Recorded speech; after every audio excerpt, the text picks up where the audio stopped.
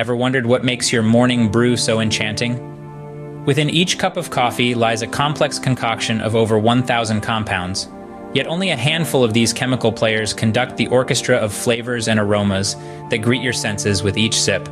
From the bitter notes of caffeine to the sweet symphony of sugars and the robust melodies of roasted compounds, every element sings in harmony.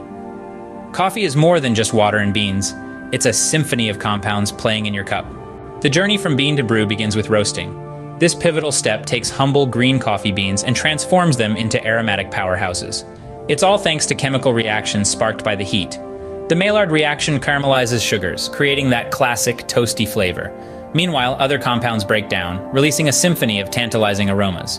Roasting is not just about turning the beans brown, it's a flavorful chemical transformation. Now, the star of the show, caffeine. This natural stimulant works its magic by blocking adenosine receptors in your brain, keeping you alert and ready to conquer the day. But here's a fun fact. Caffeine levels can swing dramatically depending on the type of coffee bean and the brewing method. Whether you prefer a light, medium, or dark roast, the caffeine content can be a game of chance. Caffeine, the wake-up call in your cup, varies in strength but never fails to kickstart your day. Brewing coffee is not just a process, it's a delicate science.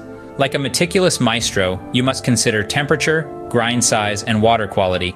Each is a vital note in the symphony of taste. Even your chosen brewing method plays a part, shaping the chemical composition and final flavor profile of your coffee.